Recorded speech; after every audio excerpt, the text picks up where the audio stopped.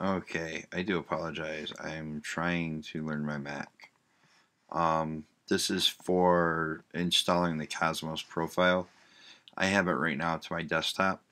Um, you click onto it, and you want to do copy, and then up here in Finder, you go to Go, and then it's Computer. You select your hard drive.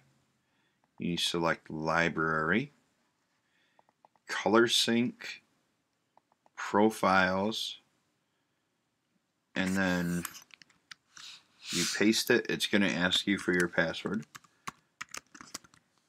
because you're performing a system operation. Enter your password and you should be set. Please let me know if this is able to help you. Like I said, please forgive me. I'm new to Mac. I'm just learning all of this.